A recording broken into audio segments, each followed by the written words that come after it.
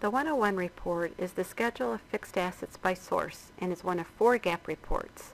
Source means the fund the item was originally charged to when it was purchased. This may or may not be the same fund where the item is currently being used. To explain this, we're going to look at the acquisition transaction record.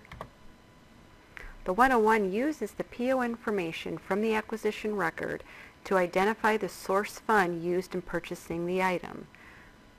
The source fund is Fund 300. This item was paid with this fund.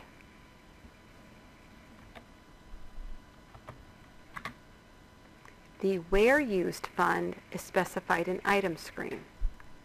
This will determine what fund type, whether governmental, proprietary, or fiduciary, the item will be reported under on the 101 report. The where used fund is like I said, 001. This is a governmental fund type. So the amount of this item will be included with source fund 300, and 300 will be displayed under the fund type of governmental on the 101 report.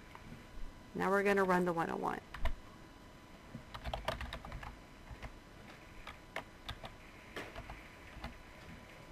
If you have any entity IDs you wish to exclude from the 101 report, you can enter them here. For further information on entity IDs, please refer to the entity ID video. The program will generate 2 files. It will generate an EIS101 text file and possibly an EIS AIR file.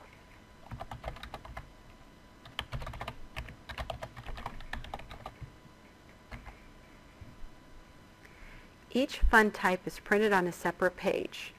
You'll notice fiduciary funds, and then on page 2, governmental funds. Page 3 would be proprietary, and there will be an extra page for unknown fund types. So if we look down at the governmental funds, it displays the source fund. Now this is from the acquisition record. For our example, it was 300. And then the total amount, which is the original cost for all of the items within that fund. An additional page, as I mentioned, may be printed for assets with unknown fund types.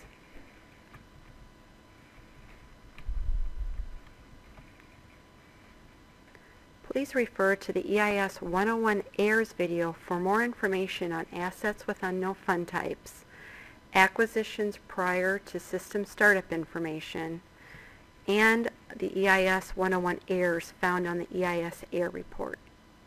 To help in balancing at the end of the fiscal year, the totals for each fund type on the 101 should match the totals on the 102 and the 103 reports.